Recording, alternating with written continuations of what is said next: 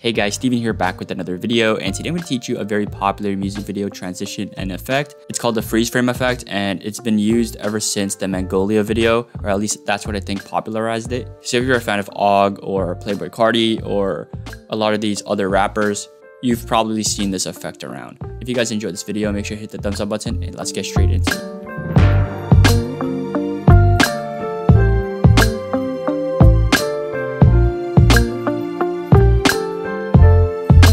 I have 3 clips right here. I'm going to show you guys how you can use this as an effect on one clip and how to use it as a transition between 2. So right here, we just have GIFs.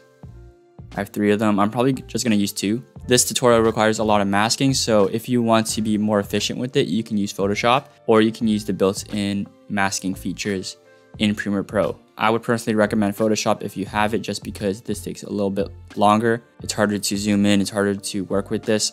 So for this tutorial, I'm actually going to use Photoshop, but you guys can do whatever you want. You don't even have to use Photoshop. So first off, I'm going to show you guys how you can create this effect within one clip. So you want to go towards the end of the clip or whatever sort of stands out. So right now he has like his hand up, so I think that's pretty intriguing. So you just want to make a cut. So press C or just use the razor tool and you can make a cut. So let's say right here, you want to duplicate that clip. So you want to hold Alt and drag up to duplicate. Depending if you want to do this in Photoshop, you'll press on this export frame button, so Control-Shift-E, and you're gonna open this up in Photoshop. If not, you're gonna right click and press add frame hold, and you're gonna stretch it out. So right now you can see it just freezes at that point. If you're gonna do this in Premiere Pro, you wanna use the pen tool, and you wanna hide this layer until you're done, and you essentially just wanna cut out his face. So let's just say we cut it out. Obviously we didn't. But let's just connect the points. You can see his face will appear, and then you're going to unhide the track. But I'm going to be using Photoshop for this, so I'm going to delete the mask. And instead of this frame hold, I'm going to import the screenshot. So I'm going to press on export frame. We're going to press OK. We're going to open up Photoshop. Boom.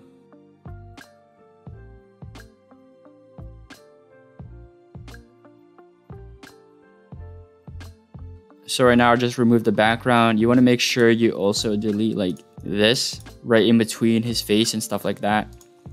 If you're trying to be exact, you don't have to, obviously. So I cut it out. So I'm going to export it as a PNG. You want to make sure it's a PNG so there's no background. So Tyler, I'm going to go back here and we want to import it. And after that, we basically have our first effect. Right here, right? So we're gonna delete the frame hold. We're gonna show the background, and we want to stretch it toward the beginning.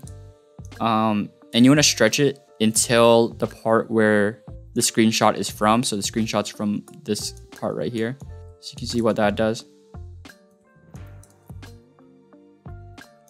And what you can also do is apply the effects to the screenshot, like you can make it inverted at the end or something like that. Let's just say you cut toward the end, so right before it transitions, you'll see a flash like that. Or you can do that at the beginning. You can even play with like duplicates of the screenshot. So let's just say you offset it a little bit like this. I see this a lot.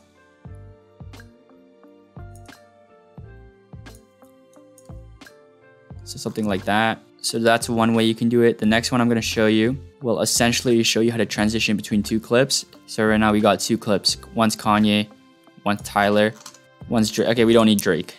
So basically you're going to start with cutting it out and adding the frame hold, but we won't do it to the first clip. We'll do it to the second clip. So like right here, we want to cut it. Alt, drag up to duplicate. You can add the frame hold and stretch it out, but I'm going to screenshot it once again. We're going to open it up in Photoshop. This one's a really low quality. You also want to make sure you rasterize this layer or double click on it so that you can remove the background, or else it won't let you. So right here, we're done. You can see obviously the edges aren't so smooth, but bro, it's almost midnight, so I'm not really trying to finish it that clean. We're going to export it as a PNG again. This one's called Yay. Then we're going to go back here, import it. So you can go file import or you can double click. It's the same thing.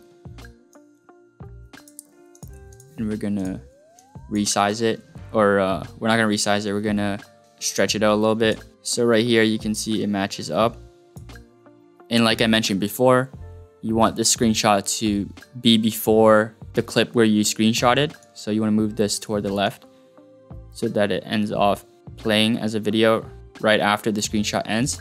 So we're gonna stretch this out. It's gonna be like this. So that's basically another way you can sort of do this transition. Yeah, hopefully you guys enjoyed this video. Hopefully it helped you out. I think this is a really clean and easy transition / effect that you can use. If you guys want more of these, make sure to check out my other videos and comment below what specific video you want. And yeah, my name is Steven, and I'll see you in the next one.